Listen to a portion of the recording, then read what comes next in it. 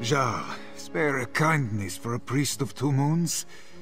Hadoras is at the end of his rope, dangling by the scruff. This one returns from warning the speaker of the Main of a dire prophecy, only to find his fellow priests speaking little sense and doing even less, raving and rambling about our moon bishop's visions and growing more demented by the moment. She tells the priests to burn their moon sugar, so they do.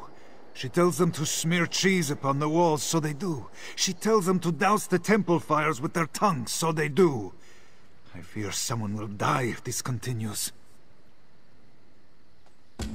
Bright moons shine upon you, Walker. This one pursued his friend, Zarga, before you arrived.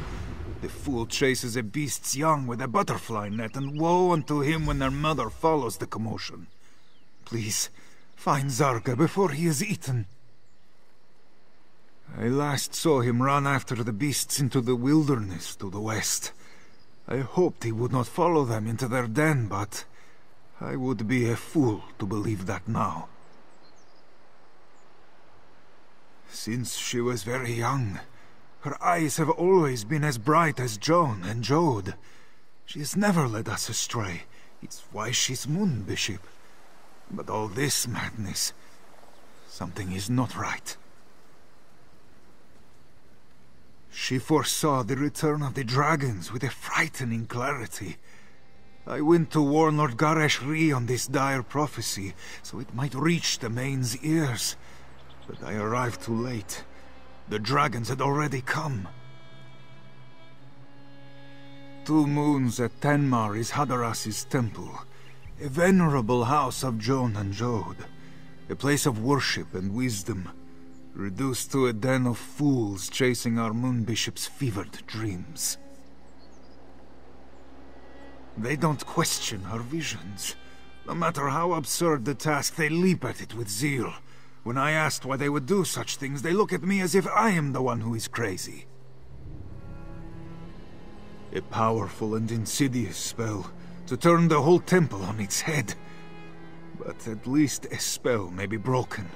It's a small comfort to hope that their minds may not be truly lost.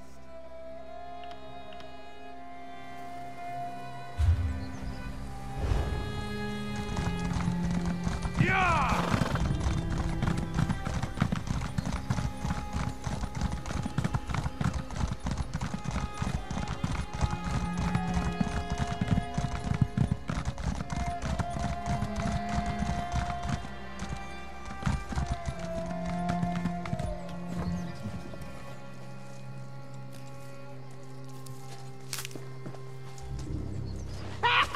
This one has you now, pretty butterfly!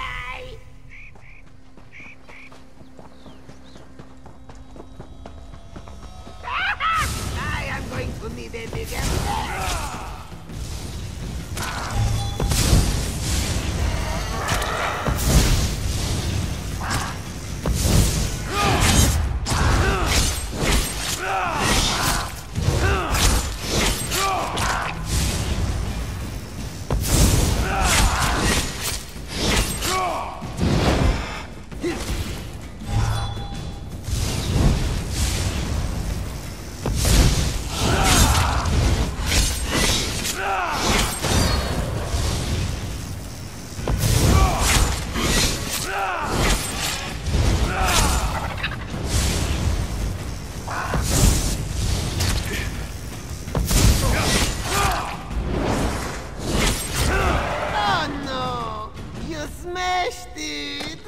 Such pretty colors leaking out.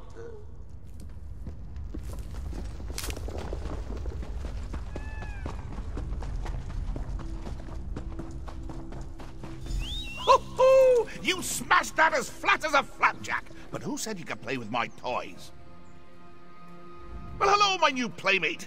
Glad to find someone with their wits still about them. Too many crazies around here. I mean, what self-respecting person goes around chasing butterflies with a net? Everybody knows you use a hammer. I'm a cat. I thought that bit was obvious. Unless I'm not a cat. Meow?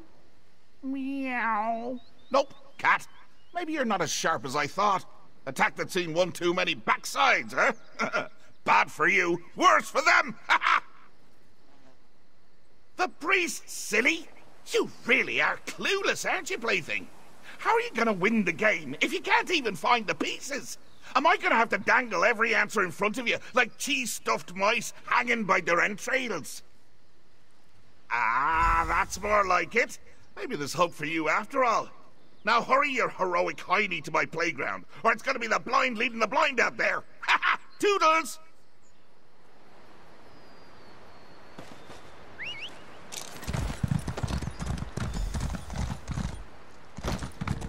Oh no, stop this madness. Why can't you see reason?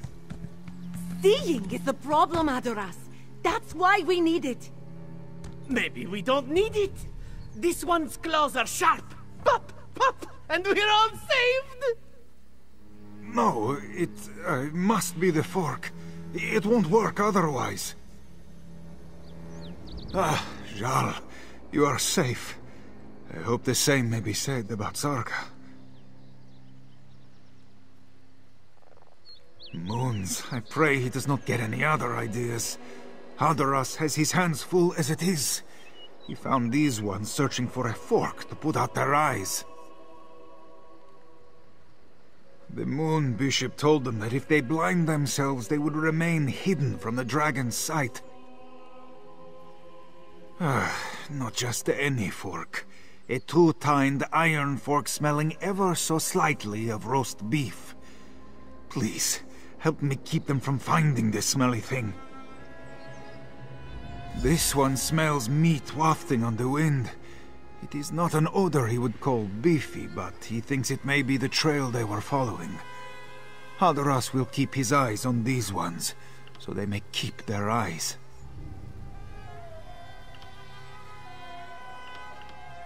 Because they are insane. Only a sugar-tooth would believe putting out their own eyes would blind the dragon, and even they would have the sense not to do it unless it got them more skooma. I count my blessings that not just any fork will do. Then this one is sure you will have no trouble finding it. Return when you have found it, and perhaps we may convince these ones to give up and return to the temple. You did? What did he... Wait, why didn't you stop him? Dark moons. What sort of childish sorcerer drives clergy to chase after wild beasts and put out their eyes? We must stop this sick puppeteer. But this one can't just leave these fools to their own devices. Find the fork, then we'll give chase.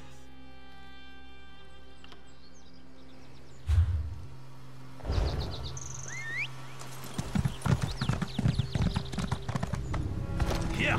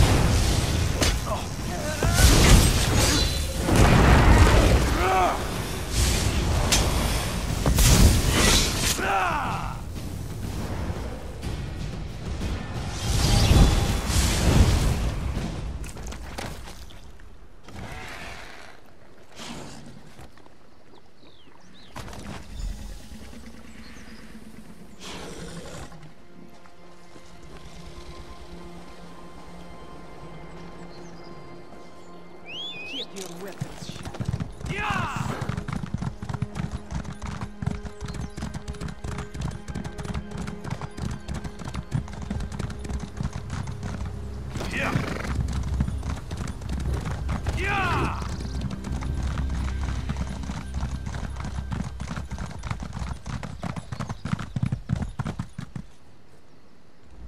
If this one must talk in circles with lunatics much longer, he too will go mad. Did you find any offending forks at the campground? Khajiit gets all goose-pimply in the hackles just touching it. Adoras fears things are even worse than he imagined. This fork reeks of more than beef. It stinks of oblivion. The skooma cat. He must be responsible for our Moon Bishop's strange visions. But how has he spread his madness to the monks? And you said you saw him, in the flesh. An Alfik? The skooma cat should not be able to cross the lunar lattice. If he walks among us, then Joan and Jode must truly be out of alignment. We must check on the temple. Please, you go ahead to the temple. Find our Moon Bishop. Keep her from spreading any more of this madness. Hadoras will meet you there, once he leads these ones to safety without them straying toward any other foolishness. Before there were the moons, or the world, there were Anur and Fadomai. From their union, all the god cats came, including the one Khajiit known as Shegarath, the crook-tailed cat who shares his madness with Sugartooths through skooma. Hadoras does not smell the sick sweetness of the drug upon them. Terrible as it is, the fleeting skooma dreams would be preferable to this all-consuming madness. On this side of the lattice, it seems Shegarath needs no sugar to share his lunacy. The lunar lattice, formed by Joan and Jode's light, separates Nirni from the other god cats, and protects her children from the ones who would do us harm. Normally, Shegarath could only send his mad thoughts across through the perverted moon sugar. This one isn't sure. The mere touch of it makes him want to spit fur, but he must keep it out of the hands of others. Perhaps he will bury it under the squatting sands where it belongs. It is the least that this one can do to keep his kin from teetering off the edge of insanity. Hadoras will be all right. No amount of lingering beef stink will lure this one into putting it into his mouth. Or anywhere else, for that matter. Oh, my ears are burning hotter than Dagon's backside! Come on, give him a scratch, would you? I see you met Forky. Been talking about me again, hasn't it? Such a gossip, that one. But you can hear the option if you stick it in your ears. Give it a try. Doing what? The purring? I don't know. Just happens at the darndest times. Smelling a bowl of cream, laying eyes on a plump ball of yarn, licking me... Oh, wait. I feel a grooming coming on. Who's trying? Oh, sure, you've kept a handful all boring and breathing. But we've been having a right riot in the temple. You ever hear cats always land on their feet? Turns out, it's true. Of course, their feet wind up by their ears, but why split pairs, eh? Stop! Stop! We're just getting to the best part. I think they're really getting the hang of it. Last one got one good bounce in before he spit like a ripe tomato. Oh, I think the Moon Bishop's giving it a go. Don't want to miss that. Let's hurry, or you missed the show.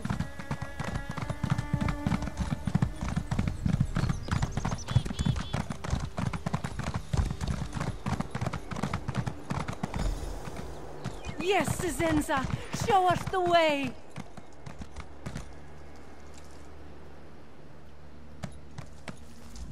Walker, you arrive at the perfect moment. You will witness our salvation. Moon Bishop Sizenza said we must ascend with Khajiiti to escape the dragons. True cats will reach the sands behind the stars by stepping between the two moons.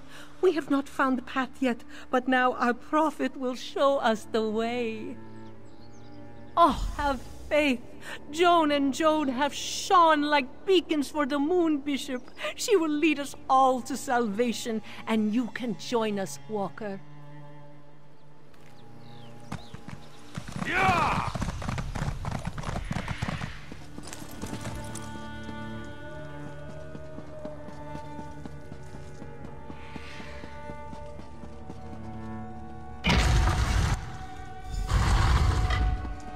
so high.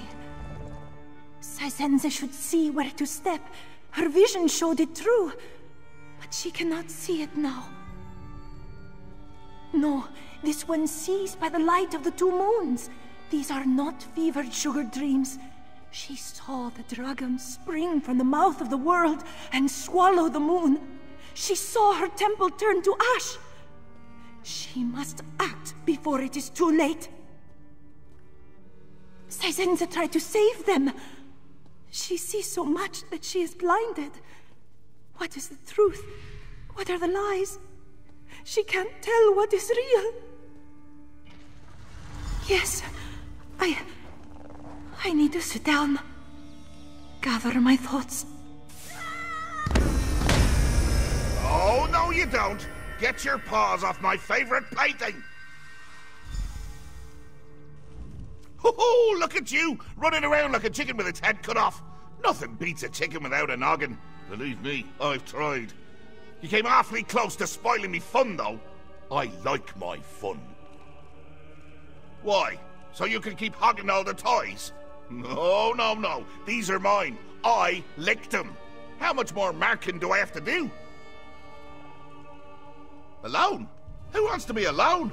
Trapped in their own head until all the life and joy of the world leaks out and leaves an ugly grey corpse. They're better off in my company, sure. Suppose I could let them go, if you'd rather be my plaything instead.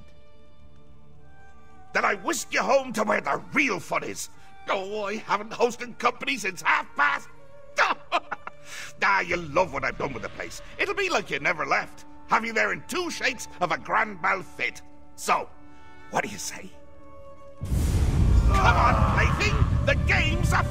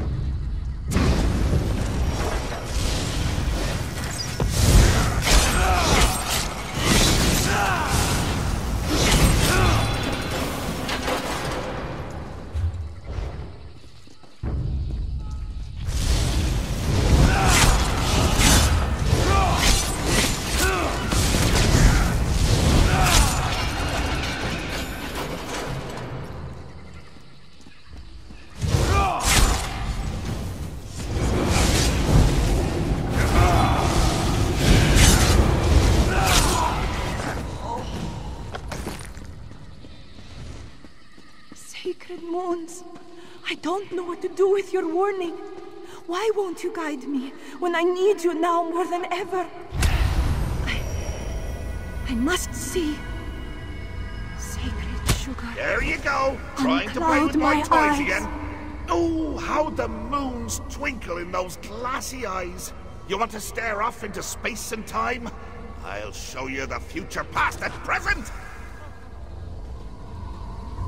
You again? Toys that get in my way wind up back in the box. Is it time to pack you up?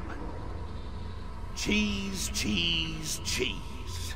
Enjoy a few thousand wheels and suddenly it's all people get you when Sunstorm comes around. Do I look like a rat to you? Am I a rat? Meow. No, still a cat. Off with you then. I've important catting to do.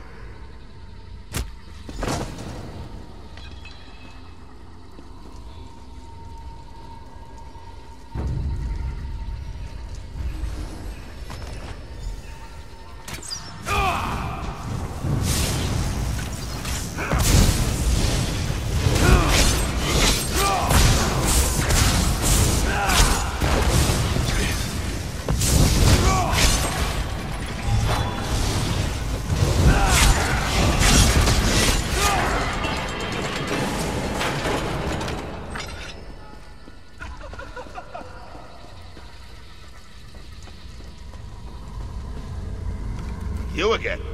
Toys that get him. Chasing butterflies now, plaything. Ah, to be young again. I must have spent my first 3,000 or 4,000 years terrorizing those colorful little cooties. Alas, I'm a grown man, cat, god, with grown mad cat god tastes to get back to. Now get!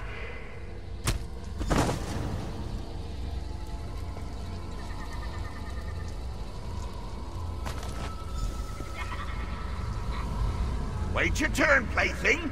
There'll be plenty of time for me to chase you around this little maze after I've finished me snack.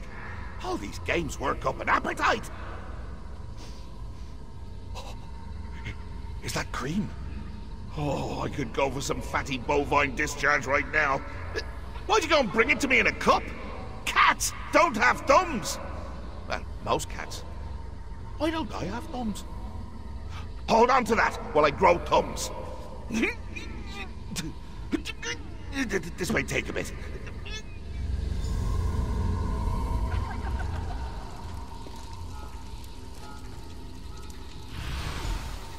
Oh, cream. Oh, I haven't had cream since I made Otar cry over it. No! Come back! Sizenza could almost see it. We burn our hair and lay scorched before the dragons. But what then? What then? But the dragons came. Sizenza saw it. They will burn her temple, burn us all, if she doesn't see the path. It feels familiar, like this one has done this before. Is this the future vision, or the vision future? She cannot tell anymore. Help this one, please. Show her. Show. Hey! I just messed that up! Can't leave a good mess unattended for 1 minute before some hero comes to clean it up! Go tidy your own drawers!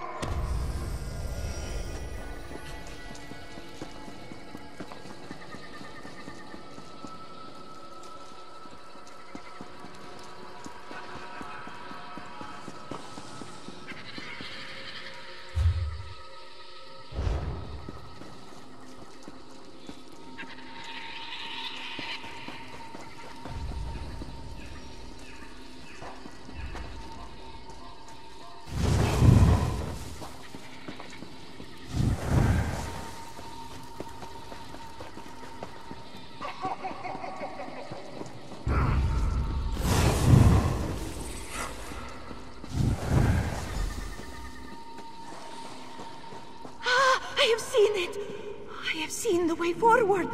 John and Jode have shown me how we may protect our temple. Bless your eyes, Moon Bishop.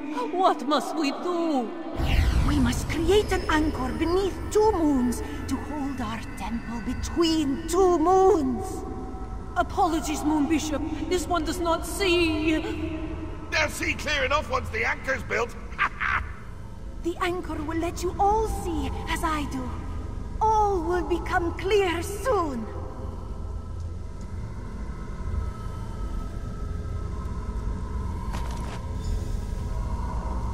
Think you're the cream of the croup, eh? Well, you won't be filling my head with daydreams of sweet cow squeezings this time. I lapped up every last drop. Now what are you gonna do with all that dry toast, eh? Hey, careful with that! What poor fool could entertain their court if they lost their head? Between you and me, a wise fool keeps a few spares. You can borrow that one if it'll get you out of my fur. I'm not using it right now.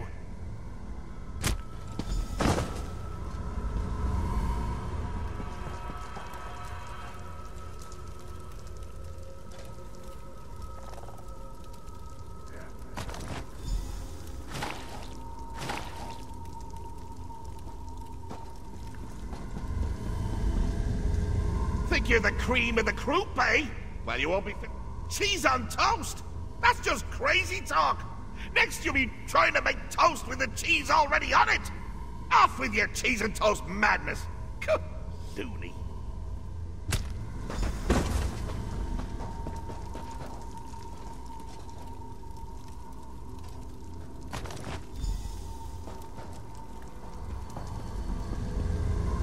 Think you're the cream of the croup, eh? Yarn. So soft and bouncy. Just makes me want to bat it around like a newborn babe. No! You're trying to distract me again. Well, I'm not having it! No! Wait, yes! Keep dangling those luxurious ropey threads in my face and you'll find my claws in yours! Off with you!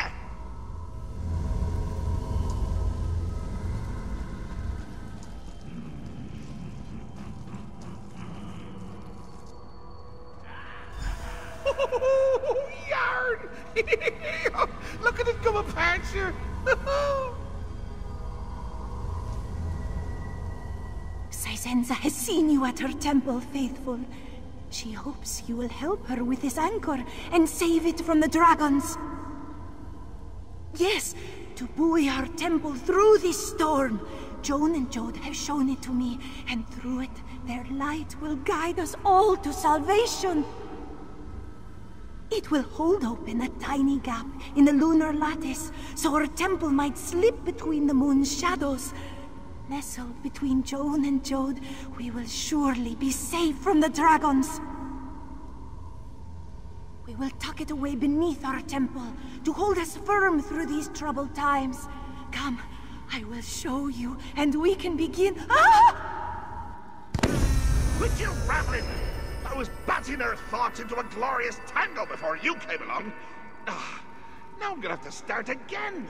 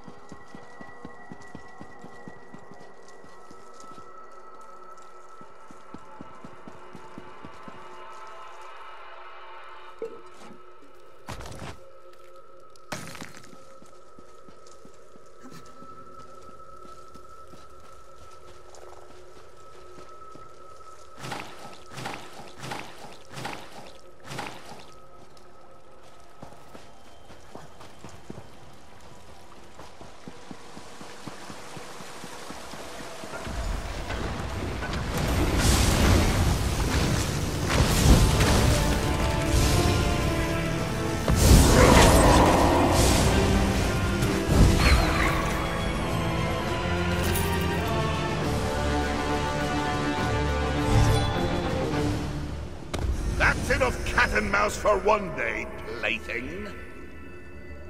It was me the whole time! Are you surprised? I was surprised. All right, yeah, so I did. But then I thought it'd be more fun to just keep you both. I was half right. You're a little too good as a plaything. It's not fair if you're always winning. That's the best part of playing games with lunatics! They're always changing the rules! You'd get it if you just let me whack you on the noggin a few hundred times. No? Well, game's over. Off with you now. Look at you, making demands. In my games. In my realm. All right. One last impossible challenge for you then. How's that for sporting? Say my name 3 times backwards. Oh! You took the words right out of me mouth! Next you'll be plucking me teeth for a new princely smile. Well, you can't have him. I need him to bite Haskill. Take a bite out of the anchor instead, would you?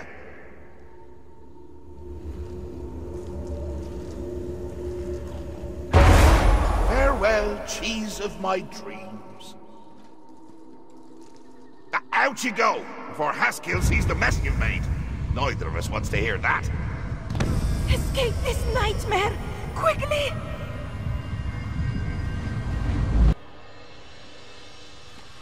Hadoras, what have I done? It was not you, Saizensa. It was the skooma cat that brought these misfortunes. Walker, this one remembers you from her dreams. Your face, your voice. 2 moons guiding her through the fog. Saizensa cannot repay you enough for this. Saizensa is to blame. The skooma cat would have never caused this chaos, if not for her weakness. She led her clouder astray, and too many of her disciples had to pay the price. As Moon Bishop, it was Saizensa's duty to protect her temple. But when the time came, she could do nothing without Joan and Jode to show her the way. When the visions did not come, she tried to bring them with the sacred sugar. She is no leader. It is not for her to decide. If Khajiit lost their faith in her, she would not be surprised. This one will beg forgiveness for her failings and accept the will of her clouder.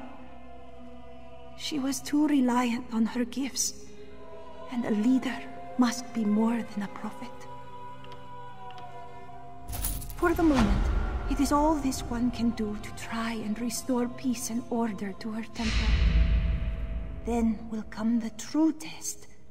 She knows the dragons will come to 2 moons, and her clouder must be prepared.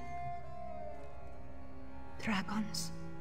So many of them, erupting from the mouth of the world.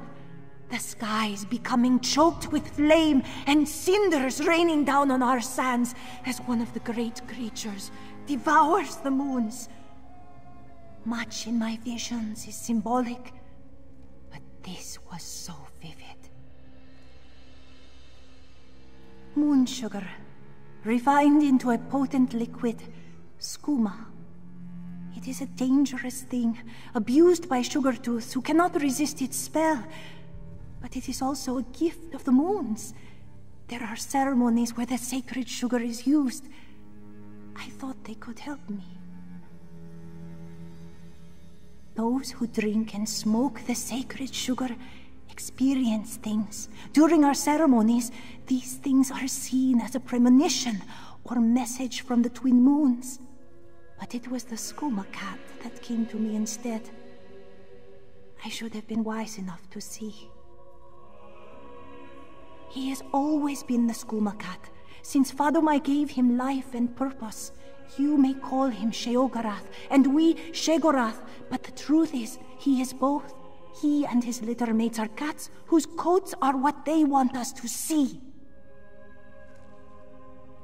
This one only barely recalls things she saw in the haze, but the image of a man with 2 heads climbing the stars to hold the moons in darkness sticks with her.